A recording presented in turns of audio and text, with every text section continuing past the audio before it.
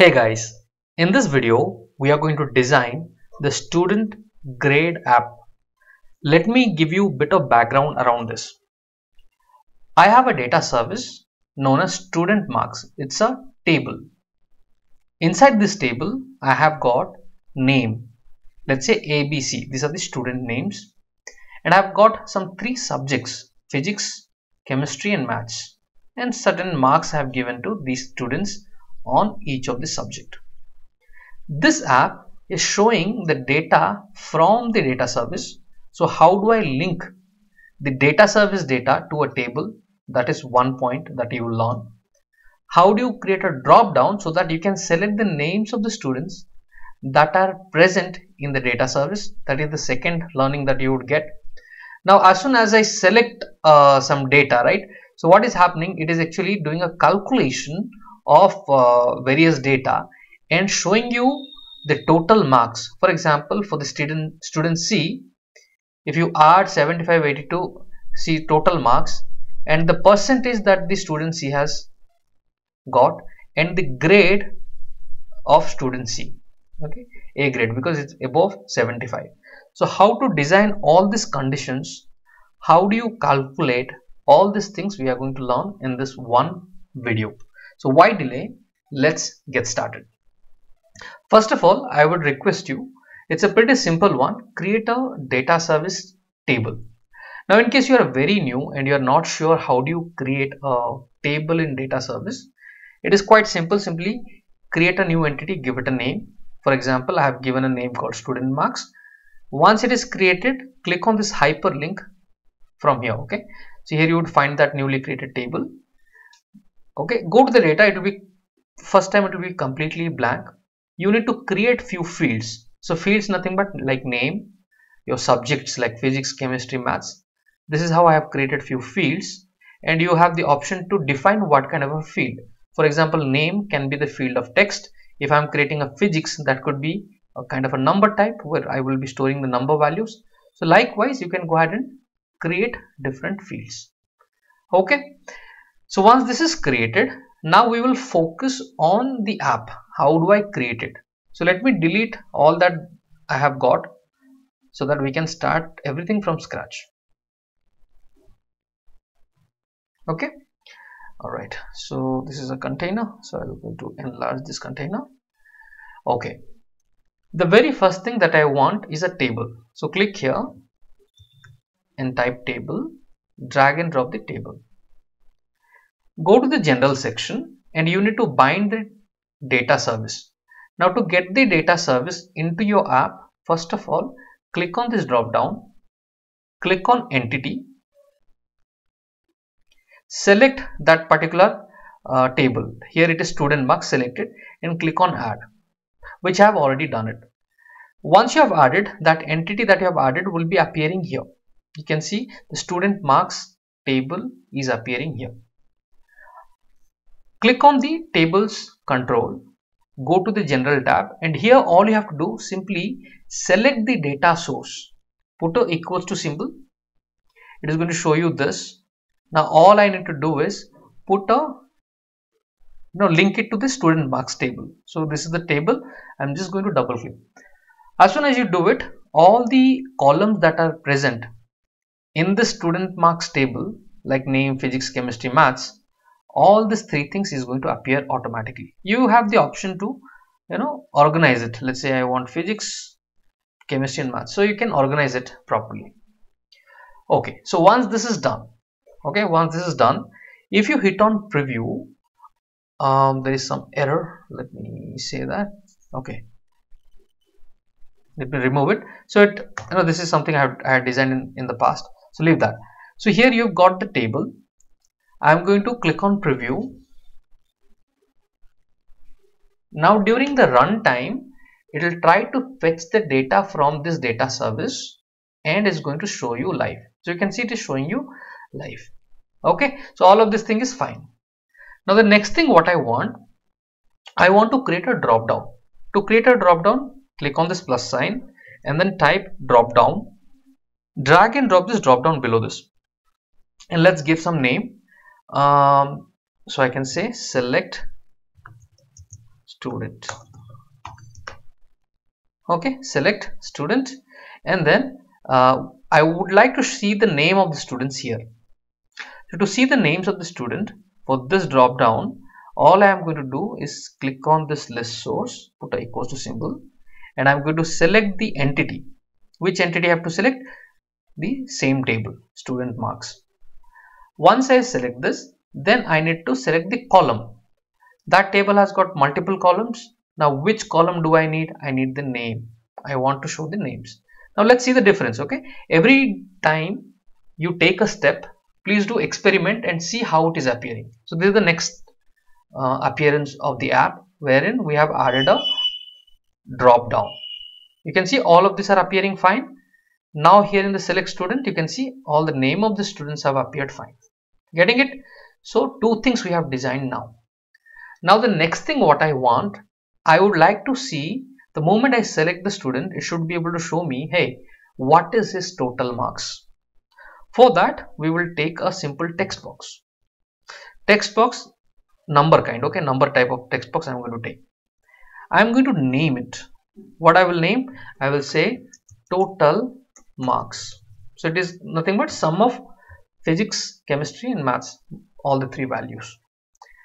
So how to show that? This is where you have to learn the tricks.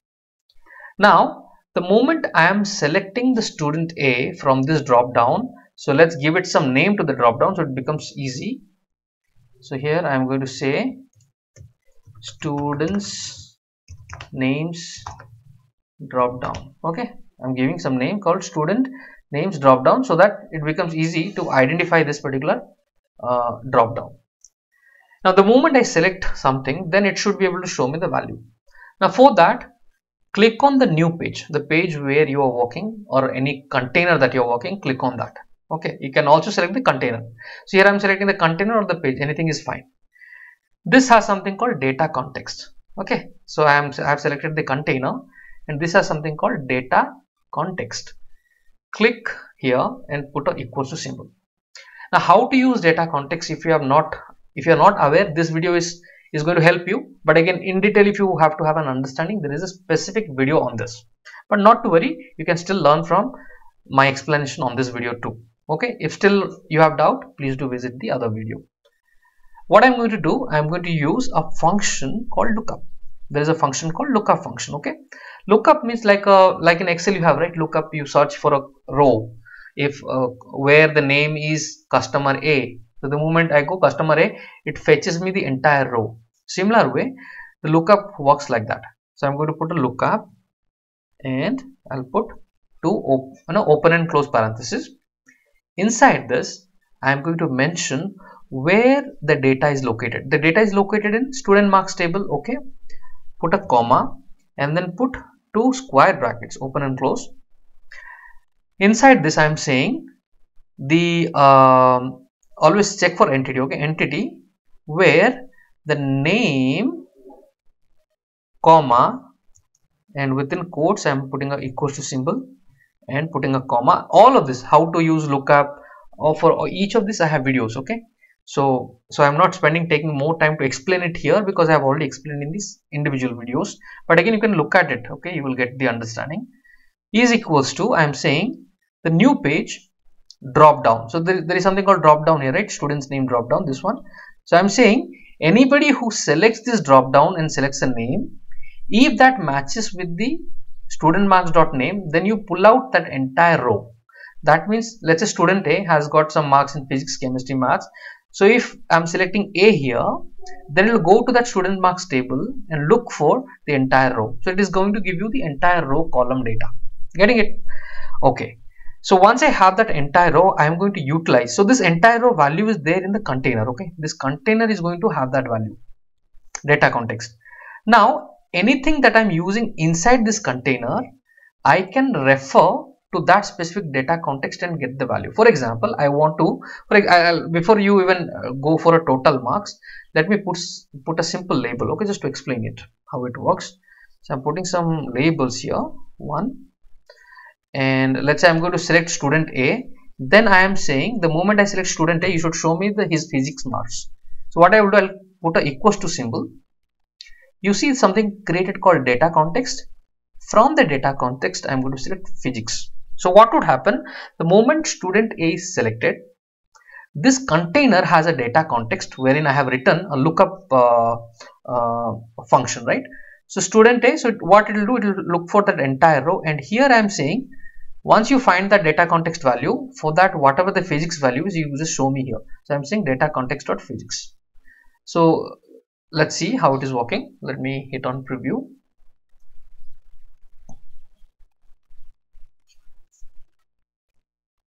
Okay, so now all the data has been pulled from the data service. Now let's say I'm going to select student A. The moment I select student A, it should supposed to show me the value. So let's see what is wrong in this one. Data physics. Look at the your lookup table. Okay, sometimes things might be wrong in the lookup table itself. Okay, so anytime you are using this one, you should not use a double quote, because you are using directly from the activity, right? So you don't have to put a double quote. Only for equal to symbol I'm putting a double quote. Okay, now let's see, hit on preview.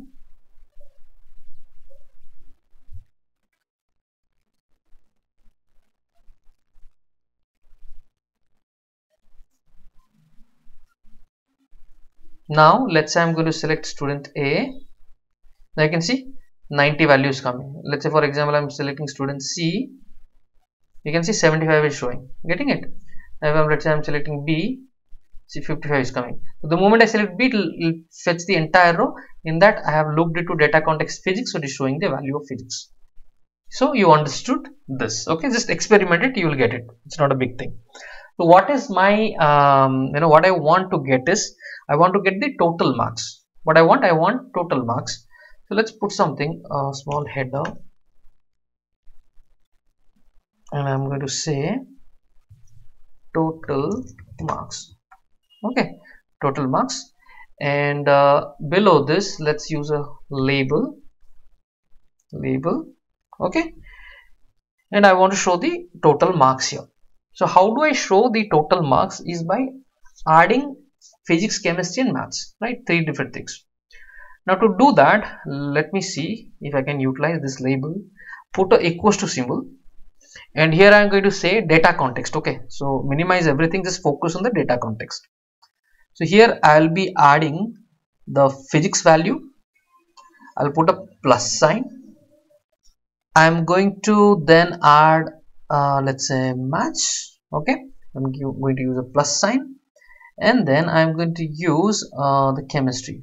Okay, physics, maths, chemistry. Okay, three things I've added. So first see if this is working or not. Okay, so let's hit on preview.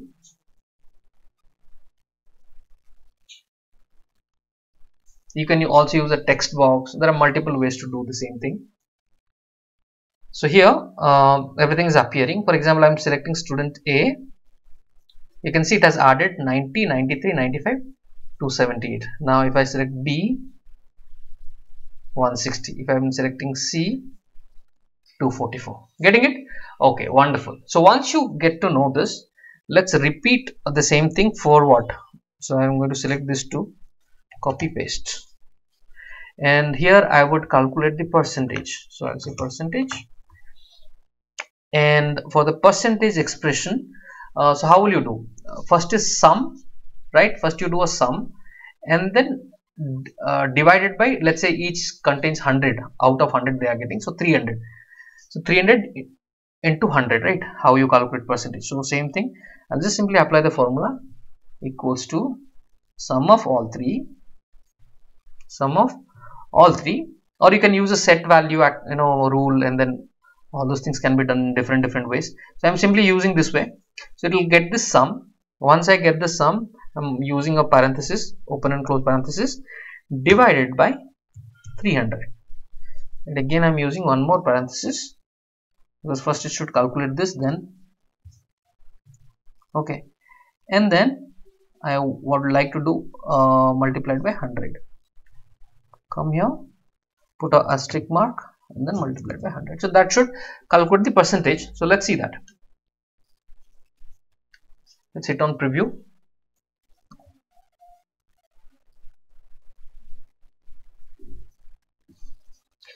Okay, so let's say I'm going to select the student A 278 and it is giving 92.6. Okay, fine. And then if I'm selecting B, then 160 53.3 percentage. Okay, the moment I say select C, then it is saying 244 81 percentage. Okay, so this is the percentage value. Now you might be having a question, Rakesh, rather than me writing such big, can I store all of this into a variable, right? Whatever that value is, I want to store it in a variable. So let's do that. So there is an event called clicked on, right? Clicked on percentage total marks. Okay, so here instead of this, you can also store this the moment you are selecting something here, right? That can get stored into a variable. The moment I select, I can write a event value change, then you do the expression. Let's do for one thing. Okay, for percentage, let's do it. I'm going to create a use set value. Inside this, I'm going to use a variable. I've created some few variables: grade, percentage, total marks. I'm going to use a simple variable which currently doesn't have any value onto it. Now here I will write the expression. What I'm writing, equals to the data context value. So how do you calculate the percentage? I'm calculating by adding all the three values. So physics plus chemistry plus maths, and then I'll put it in open and close parenthesis. Done. And then once I add it, you divide it by, because three subjects 300 marks, then I'm going to put open and close parenthesis. Okay, done. Then the entire value should be multiplied by 100 to get the percentage. So this value is now getting stored where? In the percentage. Getting it? So here I'm going to use another this one called set values, and I'm going to use a variable called grade. To calculate the grade, you have to have some conditions, right? If so and so thing, then you do this, right? So for that, let's use a couple of if activities. So I'll be using if activity here, if, and I'm going to say compare. What to compare? Compare the percentage equals to value in the percentage if that is greater than or equals to 75, greater than or equals to 75 the percentage, then you set value of the grade variable as a. Okay, else, in the else I can once again I can use if then else, and here I am saying if the percentage equals to, if the percentage is greater than or equals to, okay, so percentage is greater than or equals to greater than what, 60 percentage, greater than equals to 60 percentage, and I can put another compare and say and percentage equals to percentage less than 70. It can be greater than 75, right? It should be less than 75. Percentage should be greater than equals 60 and less than 75. Then you put a set value and you are saying the grade should be B. That means anything ranging from 60 to 75 will be kept as B, less than 75, grade B. Okay, else you set value of, pretty simple, is equal to, I'm going to select the grade and I'm going to say C. Okay, simple. You know how you write a if then else? Simply have written greater than 75, you say A. If the percentage is greater than 60 but less than 75, then you provide B. If it is anything else, then C. Okay, anything else, then it should be C. So all the conditions are met and the values are finally getting stored in grade. So all I will do, I'll copy this and this, copy paste, and here I'm going to say, instead of percentage, I'm going to say uh, grade. Okay, grade. I'm not able to see the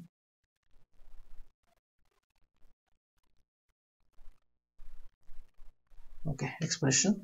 Now here in this expression I'll simply say grade is equals to grade. Okay, fine. So now everything is built. Let's have a preview.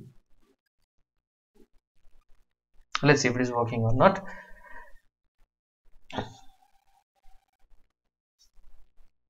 Okay, now you can see from the data service the values has been populated. Now let me select student A, let's say. So it has calculated 278, 92%, but grade C. So this calculation is somewhere going wrong. Okay, somewhere this some kind of a delay. Let me do it for again A. So now it is showing properly. If you see A, the moment I say A, now it has said A. Great, fine. I'm selecting B. B is 160, so C grade. That is good. Now if I'm going to say select C, then 244, so it is a grade. Okay, for first few instances it is not functioning properly. Maybe some kind of a delay is happening. So if I select A, now it is saying right A grade, so that is working fine. You select B, it is saying C grade. If I select the student C, it is saying he is in A grade. Okay, because 244, good marks. Okay, so we have seen how this can be implemented. This can be still be improved. So please do comment if you have tried this and what are the challenges that you have faced, and if you could find out why there is a delay in terms of first time when I run it, or if there is any other smart way that you could develop. Okay, so forum is open to you. Please do try and please do comment once you have designed this app. So thank you guys. We're going to meet once again in our next video. Till then, take care. Bye bye.